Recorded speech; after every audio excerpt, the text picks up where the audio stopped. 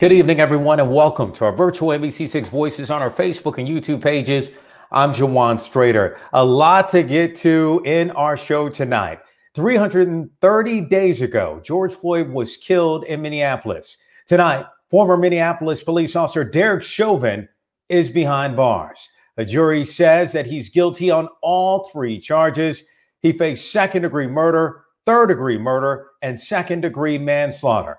2.5 hours ago, most of us were on pins and needles waiting for the verdict, but the guilty verdicts were a sort of vindication, the kind that Emmett Till, Trino Castillo, Michael Brown, Freddie Gray, Breonna Taylor, and countless others never saw. The question tonight is, what does this justice look like? Let's break it all down and what this all means for us tonight. Please welcome former state attorney Melba Pearson. She's now with the Director of Policy and Programs for FIU's Center for the Administration of Justice. Also, please welcome community activist Tify Burks. She also joins us now a little bit more. She was hitting the pavement out there last summer with many protesters after what happened to George Floyd. And we also have two others that will be joining us later on in the program. So let's start off that question. Let's start off the same question for the both of you. Melba, let's hear from you. What's your reaction to the verdict? So my initial reaction was one of relief. Commenting not only as an attorney and a former prosecutor, but also as an African-American woman. And, you know, seeing the verdict, first of all, I was on pins and needles as if I had tried the case. So it was a very familiar feeling. But this case is so important to the history of our country as we talk about what policing is going to look like moving forward, what activism is going to look like going forward, what accountability is going to look like. This case is very pivotal in all of that. So I was very relieved to see a guilty verdict. But of course, this is one victory in a war, right? We've won a battle, but we have not won the bigger war around making sure that the justice system works equally and equitably for everyone, and that bad actors, especially those that wear a badge, are held accountable. Because for too long, as you stated in your opening comments, Jawan, we're talking centuries of bad actors being able to function with impunity. And now, today, we saw a distinct shift in the way policing is going to be handled moving forward. Well, Tify, I want to hear from you. What are your thoughts, especially after hearing the verdict? You know, I'm thinking about how I got radicalized. I got radicalized in 2013 after George Zimmerman was actually acquitted of killing Trayvon Martin. So we've definitely made a lot of strides from 2013 to now. But I have to be honest with you, Jawan, I'm not satisfied, right? You know, we're thinking about justice in this country.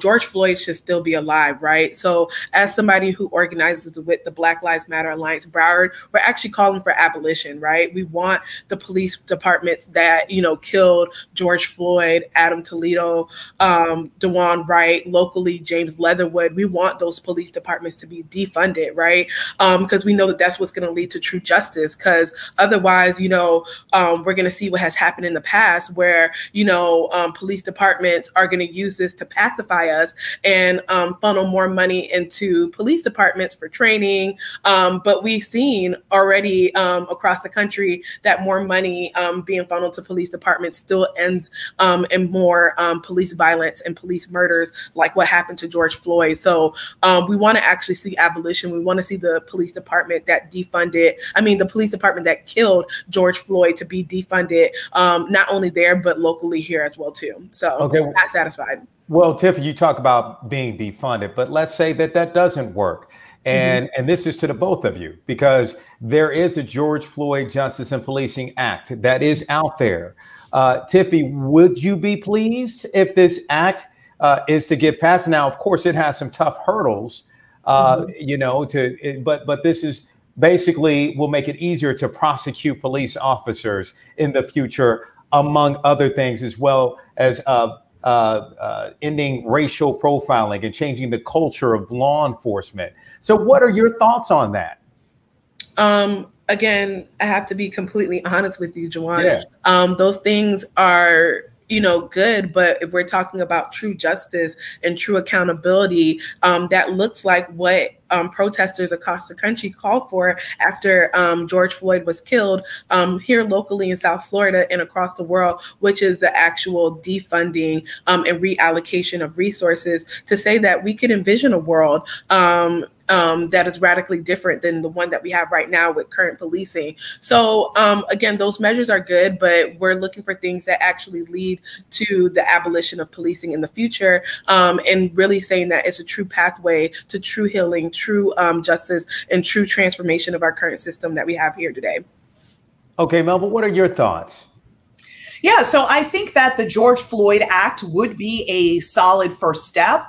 But, I want to caution everyone, because at the end of the day, if we think through the Kerner Commission report from the 60s, says the same exact thing as the 21st Century Commission on Policing, which was convened under President Obama. And so that was around 2016 to today. It was always about training. It's about de-escalation. All of these tactics have been around for decades, and departments as a whole have not necessarily availed themselves of those resources. So definitely a more bold and drastic approach needs to be taken with regards to making sure that bad actors are weeded out of the system. And most importantly, once they are either convicted or there was an internal investigation that shows they were acting in a way that was incompatible with police values and what the community wants to see, they get decertified and are never able to be a police officer anywhere else in the country again.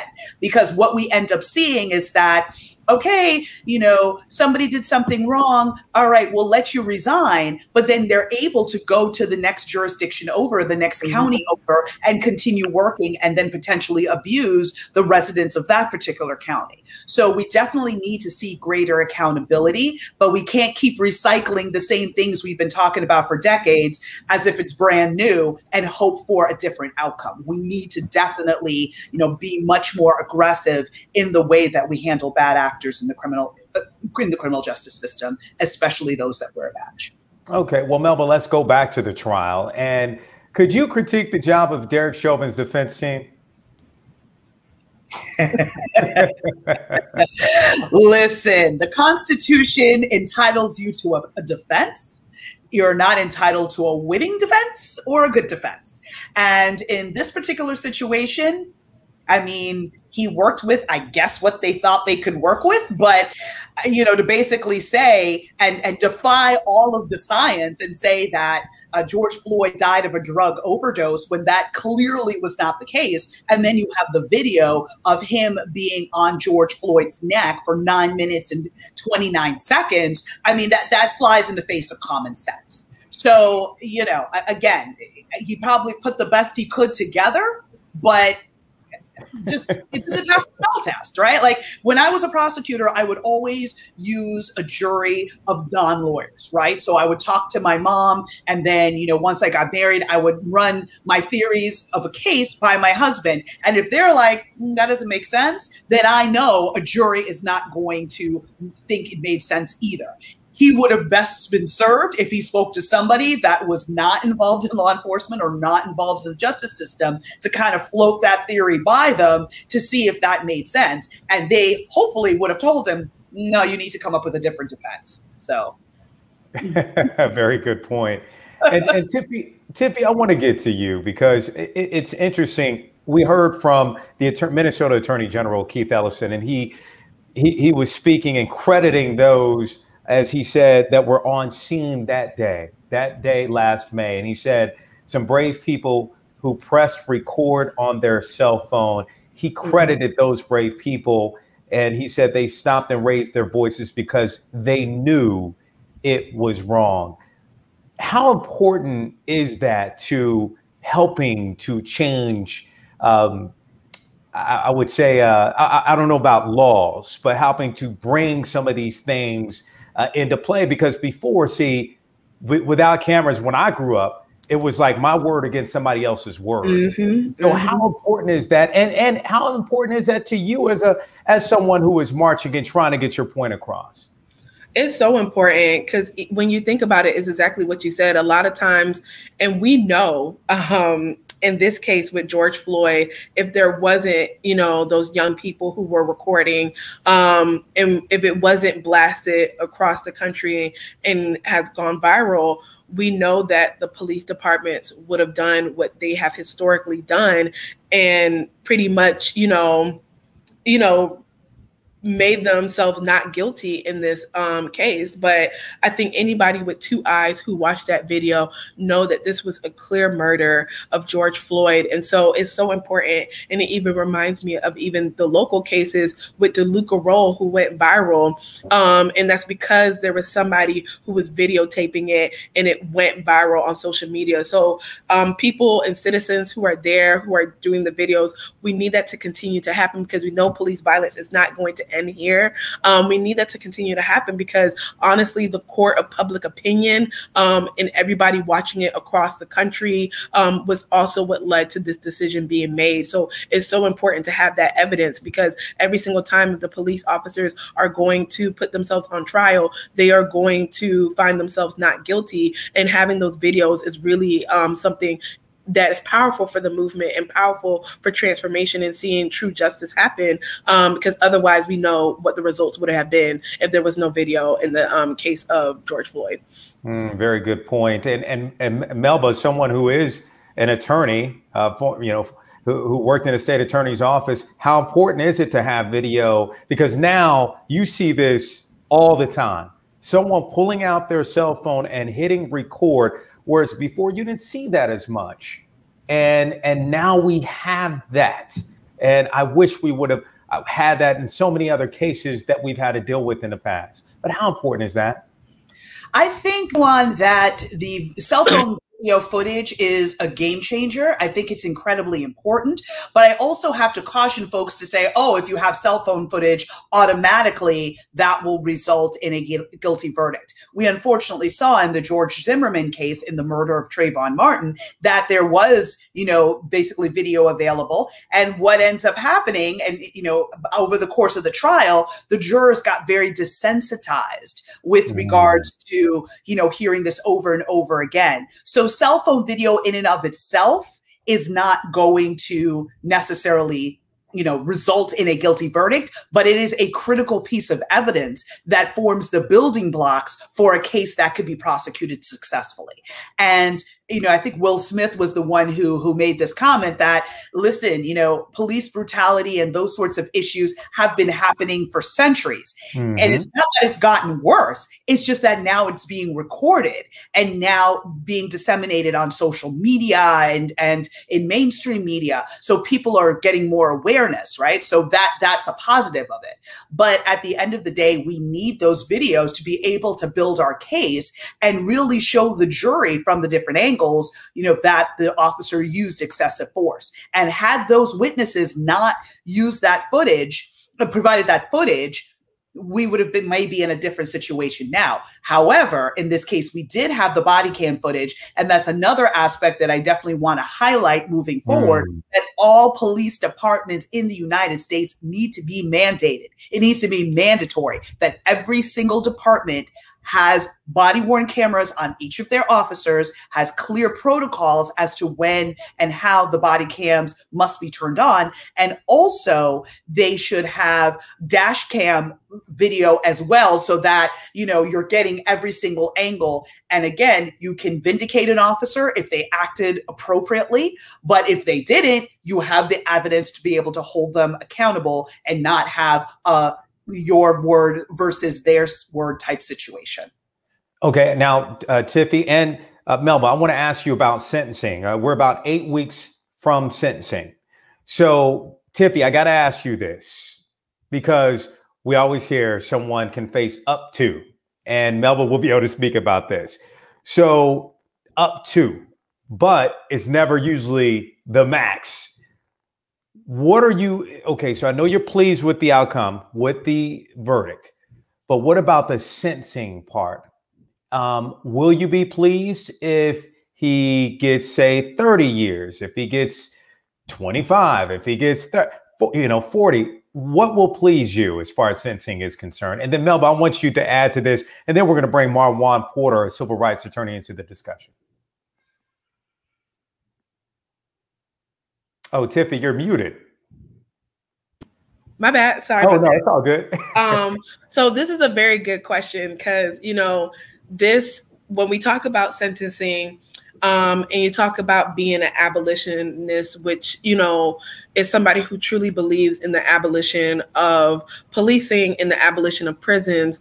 It's hard to say, you know, like what sentencing is going to bring peace, right? Because we know that true justice looks like the abolition of policing in prisons, but we know that, I'm just speaking from a community level, you know, there is going to be an uproar if, you know, Derek does not get the sentencing that people feel like he deserved, which is probably going to be the maximum. We know that there's going to be an uproar in community as a result of that. But again, if we're looking for true justice, we're looking for things that can actually transform policing. So I have to be really honest. In the sentencing equation, I'm not really going to be, you know, paying attention to that. And it's not because I don't want true justice, and it's not because I don't care for true liberation, but I know that that is a distraction from the true goal, which is talking about how do we actually build systems that can lead to true justice. And that will look like, again, and I'm just going to beat this over until it's like a dead horse,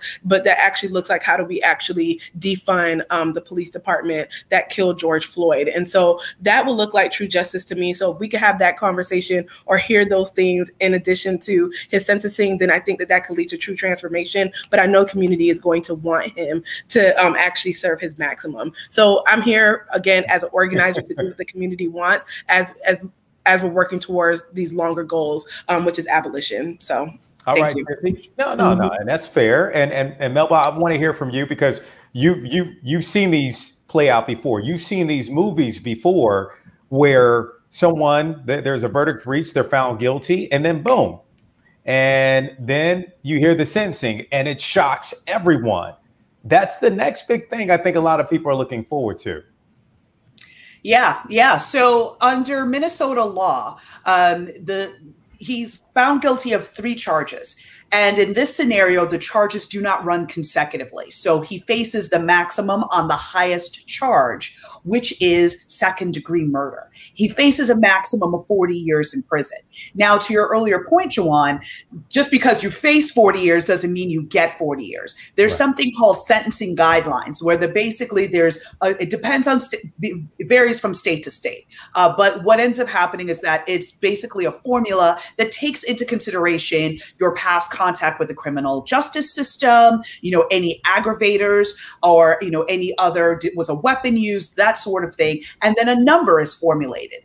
And so many times someone who has no criminal histories like Derek Chauvin, you know, might end up with a minimum of maybe 5 years or 7 years, you know, depending again on what their formula is like and the types of things that they take into consideration.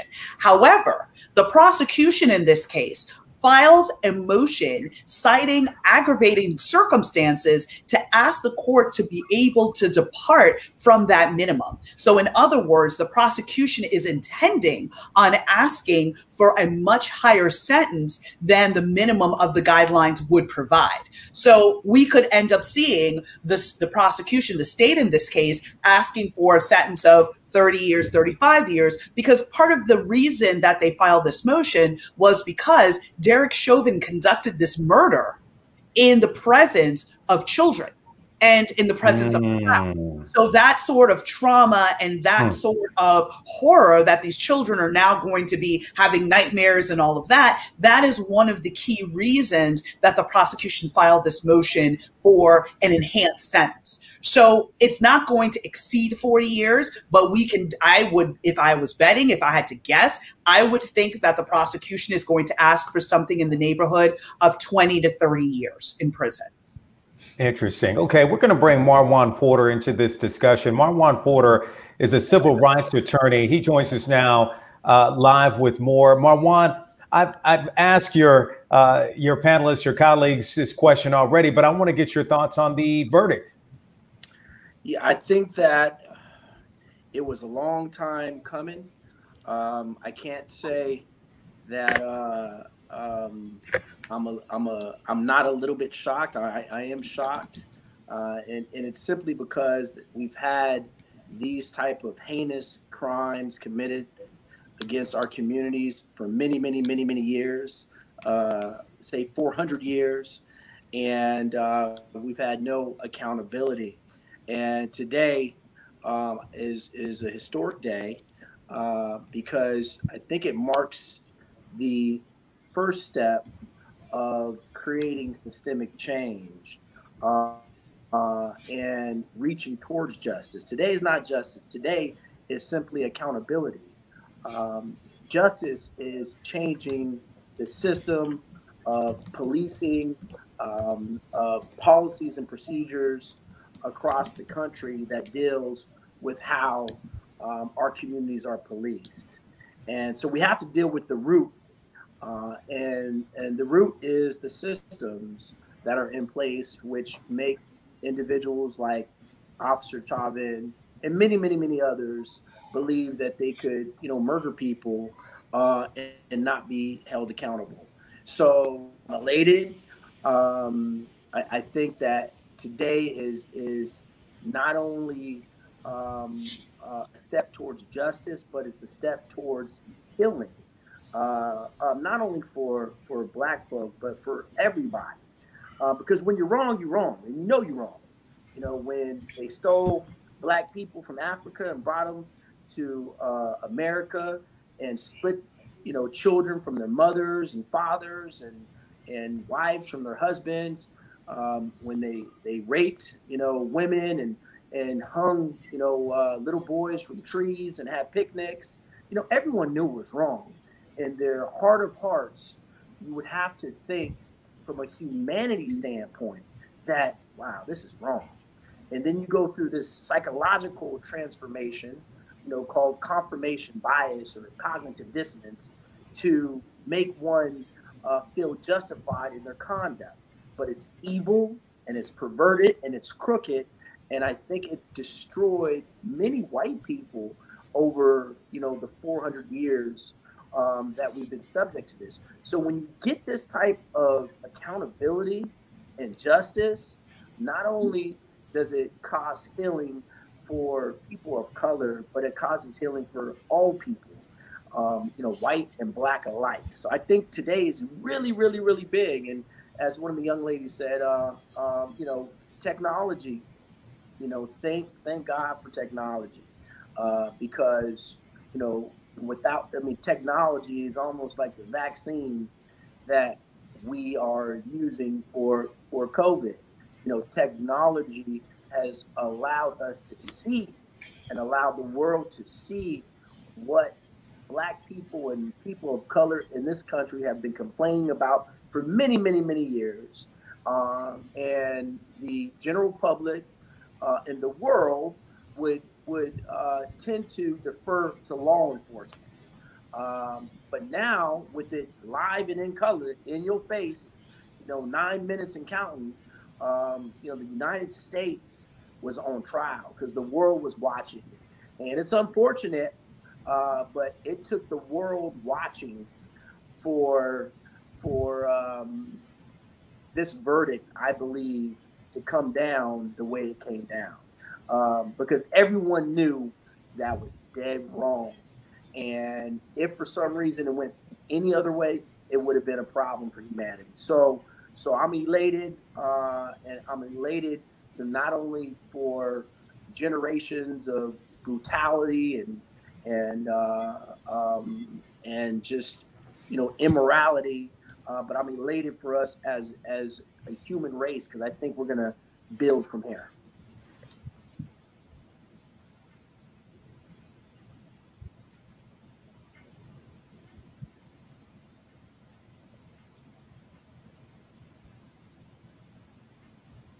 Okay, there we go. I'm the one that was muted. Okay, Marwan, if you get a chance, Marwan, speak up a little bit louder so sure. Everyone can hear you just a little bit louder. But I have to ask you, Marwan, when you think about Eric Garner, when you think about Michael Brown, Tamir Rice, Breonna Taylor, Philando Castillo, Emmett Till, and what this means and this verdict means for all of those that happened in the past where many felt that there was no justice. Can you tell me what this means, this verdict means? You know, again, I think it means, you know, we have turned the corner. I think all of those individuals you named are smiling in heaven because we have turned the corner. And it wasn't an easy corner to turn. It was a very, very difficult corner to navigate and to turn. But it means that we could start healing. This country could start healing. You know, being held accountable and taking responsibility for one's actions is what starts the long process of healing. Otherwise, you just are continuing to pour salt in a wound. And so I think that all of those individuals who have died at the hands of law enforcement are smiling down, and we feel their spirits and we feel their souls for minorities in this country, for our children, and for humanity in general. All right, Marwan Porter, thank you so much. As you said, we can start healing as a country, as a people. Thank you so much for joining us on NBC6 Voices. Tify, thank you. Melba, thank you as well. That's our show for tonight. You can watch this program Saturday morning on NBC6 at 9:30. Be sure to follow me on Instagram and Facebook. I'm at Jawan NBC6. And you can also message us if you have a story idea. And before we go, remember, education is the key to success. If you believe, you will succeed. We'll see you next time. Have a great week.